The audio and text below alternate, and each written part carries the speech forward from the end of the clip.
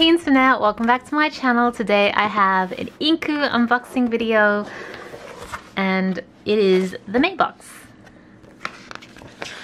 So, it looks like we've got some pretty exciting stuff in this box, so let's get right into it.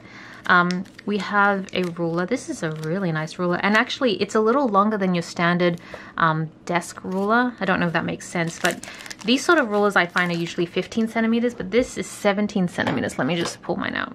Yeah, this is the sort of ruler. I have a couple of these in different pencil cases, but this is like standard for a desk because it's not too big, but it's big enough to do basic stuff. And this is 17. I kind of like this, and I really like the design on it too. And then we've got a couple we got one pen. This is a pencil.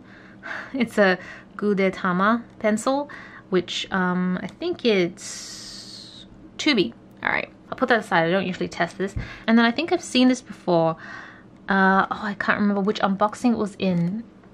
It'd be somewhere on my desk. I would have had it somewhere available, but I think I tried a purple one. It might have been with Zen Pops. Anyway, I'll try this at the end. You'll see it's really good. I love it.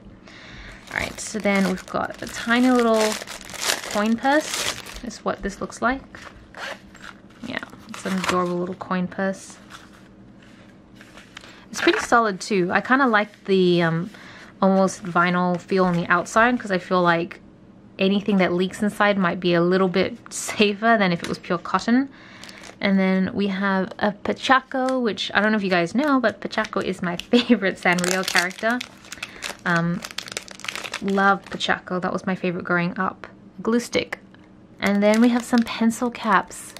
This is cool because I just started using a new pencil. I don't know why it seems strange to talk about it, because I feel like you get a lot of these pencils in a lot of boxes, but I try not to sharpen too many because I don't want too many on the go. But when you finally get to the end of the pencil, it is one of the most amazing feelings. You just feel so accomplished. So I got to start a new pencil, which I think I actually must have gotten this from an Inku unboxing as well. I just sharpened this up. So I kind of like the fact that I can put these lids on it now. And then I'm pretty sure this is an eraser. Oh, it's supposed to replicate some waffle dessert. Oh, this is the one. I think I've seen these in Japan, this particular one. It looks like it.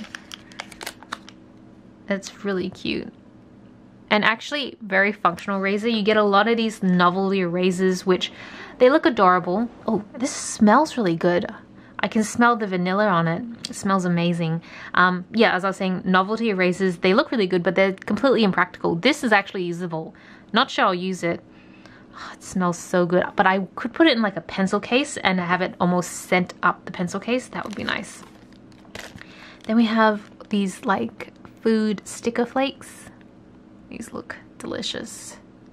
I probably shouldn't be filming just before lunchtime, but they do look really good.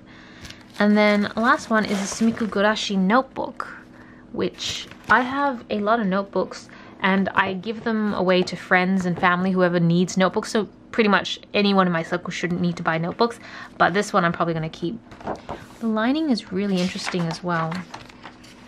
Let me pull this up to see. But yeah, can you see that there's like lines that go horizontally, but there's also dotted lines that go vertically. So you've got a grid shape, but you've got all these extra lines if you want to do like calligraphy.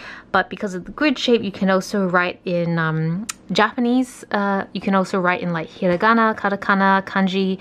It's really versatile. I'm kind of low-key impressed. You kind of got instructed. Everything I said is right here. I didn't even notice this part. But this is so cool. I wish more notebooks were like this. I've never seen any lining like this before. I love it. Awesome. So let's go try out that marker. This is the last page of this book. I'm probably going to try it a couple more times to keep it, but I think I'm at the end of this notebook. All right, so the really cool thing about this pen, which I love, is that it has a highlighter portion and a pen portion, but it kind of comes together like this, so you can flip them rather than having to, like, if it was dual ended, you have to take the lid off here. So you've got your blue highlighter. Oops. It's probably because we're at the last page of this notebook, so it's a little bit shaky. I'm just gonna make sure I don't get unfocused. And then we've got this pen part here, which is supposed to be pretty much the same Inku box. And then if I write, oh yeah, you can hardly see it. Sometimes when you have dual-ended pens, the writing portion is the writing ink is a little darker than the highlighting ink, so you can write on top of it, but probably wouldn't work in that instance. But yeah, that's essentially how it works. And I feel like I'm slowly building up the collection through unboxings. I have the purple one, I have the blue one. I don't actually know what other colors there are, but I don't think the range is massive, so yeah. Anyways, that is everything in May's Inku box. I hope you guys enjoyed the video. Thank you so much for watching. This is Celina reporting from my room. Back to you, internet.